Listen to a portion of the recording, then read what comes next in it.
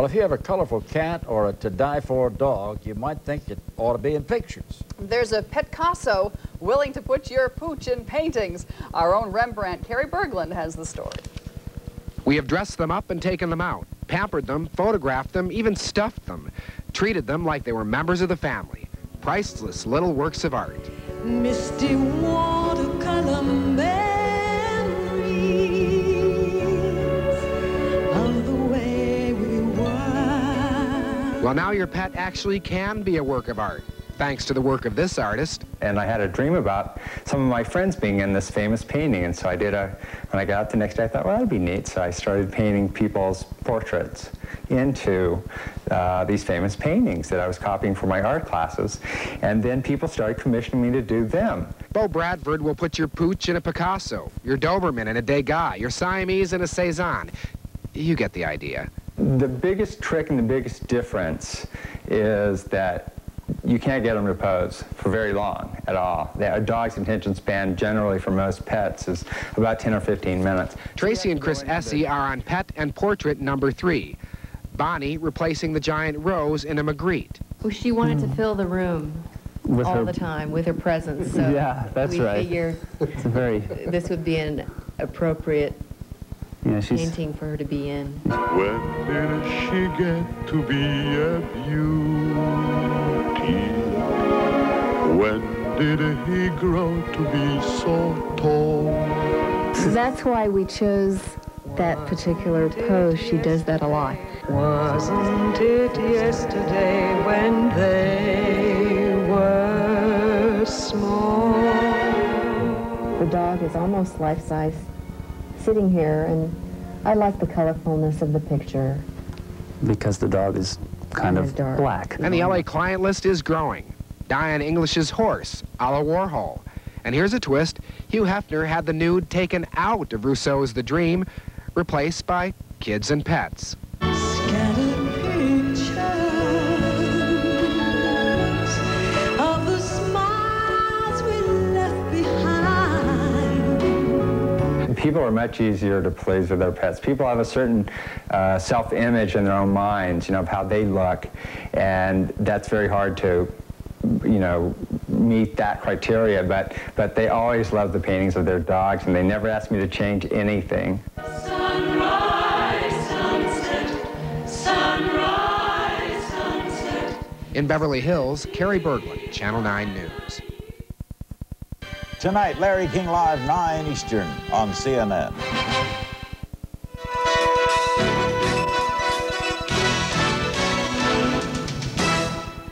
Well, this has been a wacky day, hasn't it? Yeah, a little bit of everything. Now it's canines on canvas. California trendsetters laying out the big bucks to immortalize their pets. And they're not content with just any artist's rendition. No, no. CNN's Ann McDermott reports they insist on masterpieces. Of course. Nelson the Rottweiler is going to get his portrait painted. But since Nelson isn't real good at posing, the artist will work from a photo. Nelson's humans want the artist to capture the real Nelson. He's like almost what you consider perfection in the breed, and they should be very powerful and robust. Nelson the Noble. Okay. You want his mouth closed, right? Nelson prefers it open. No, they haven't gone crazy. They're simply making cat noises to keep Nelson in place. It doesn't work. Stay. Stay. Stay. Eventually, they get the photo. And for Beau Bradford, the real work begins. But this will not be just any pet portrait. Bradford paints menageries and masterpieces. A cat in a Mondrian, dogs in a Degas, even an Andy Warhol hound. People really love their pets, and pets really love their owners. Pets, however, probably wouldn't shell out a couple of $1,000 for one of these portraits. But those who do say it's worth it. So it's kind of fun to have, that with your own animal. Watch where you put your paws, Nelson. That's Socrates. He has his own painting, a copy of a Rousseau. I thought it would be nice to remember Socrates when he was 35 pounds. Socrates has since gained 100 pounds, but his puppyhood is now immortalized. Also immortalized, Simon the cat. You're just a handsome dude. Both in person and in paint. Okay, you say these things are only copies, but if you wanted the original, say, of this one, it could cost you $50 million. And besides, it wouldn't have your Sparky in it. And that, of course, is the whole point. I'd like to present Nelson. Oh my God, that's great. That is unbelievable. Oh, it's beautiful. Ann McDermott, CNN, Los Angeles. It's terrific. There we are. Albie Nelson. That's Newsday. I'm Lou Waters. I'm Cheryl Atkinson. We'll be back in 1 hour. Here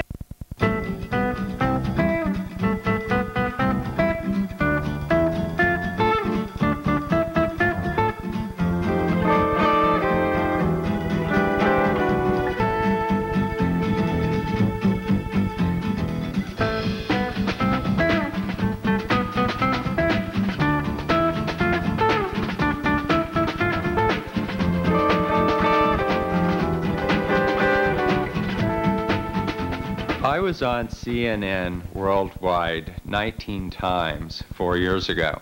They've shown all around the world. The phone calls started coming in that day. 90% of them were from Beverly Hills. I had 3 or 4 calls from England. I had 4 or 5 calls from Germany, 2 calls from Paris, 1 from Argentina, and the rest were from Beverly Hills. So there is something about California, I don't know what it is, I have no idea, I haven't figured it out yet, that attracts people to my work. I think it's because there are a lot of art lovers. Everyone thinks his or her pet is just the best, of course, as everyone thinks the same thing of his or her child. And so to see them in classic works of art elevates them to the status of being important and wonderful. Socrates, when he was about 16 pounds, used to love to go out in the backyard and absolutely run and jump and lay on the ferns. And when I was looking for a masterpiece, you know, what I wanted to put him in, I saw the Rousseau with all the jungle look and these ferns, and I thought it would be perfect.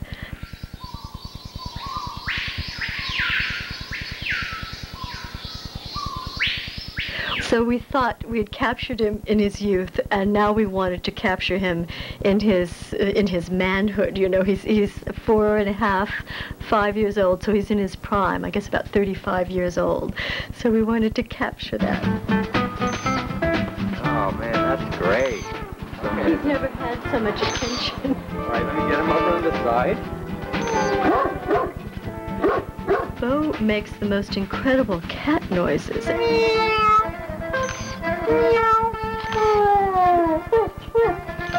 you go, perfect, perfect. They were so real that I thought Socrates was going to eat him at one point. It's a classic Great Dane pose. Yeah. That's what I like about it. It's like a portrait. He's looking straight at us, just like in a Rousseau painting. I can't decide. Okay. Now, I'm going to leave it up to your artistic license. Okay. There's something very expressive about a dog's tongue. In very formal portraits of dogs, when you're trying to show a typical breed, they never show their tongues. In fact, sometimes it's hard to get a dog's tongue out. We have to run them up and down the stairs to get their tongue out to capture them, which is a very normal thing for a dog to do, is to have his tongue out. I'm sure some of my dogs recognize themselves, because as soon as I bring them into the room and I show the client the painting for the first time, they will bark and bark and bark, and they really do know that it's them in the painting, or else they think it's another dog. I'm not sure, but they do react to their paintings. It's very funny. This chaise lounge that I'm sitting in now is Socrates' bed. So every once in a while I see him looking up at it. Then he looks at himself in the mirror. I think he's aware. He's a very smart dog.